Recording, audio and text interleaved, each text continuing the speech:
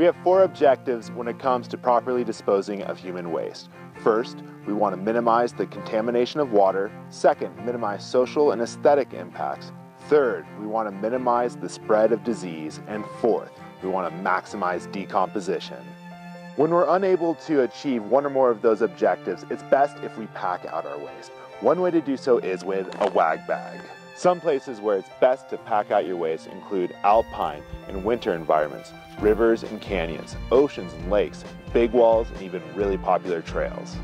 Always check local regulations. Start by opening the double bag system. They generally come with just enough TP to get your fingers dirty, so pack some extra. These magic crystals inside gel your waste and render it inert. Might need to make yourself a throne with rocks or logs for comfort and to anchor the bag. Now squat and get her done. Once you're done with your business, you can just deposit the toilet paper right in the bag. Go ahead and roll that up nice and tight. Oh, getting all that air out of there, and seal it up. When you're done, make sure you pack it out by hiding it in your friend's pack. Just don't forget about it like you usually do with your banana peels. Then properly dispose of it in a trash can. And don't forget to wash your hands.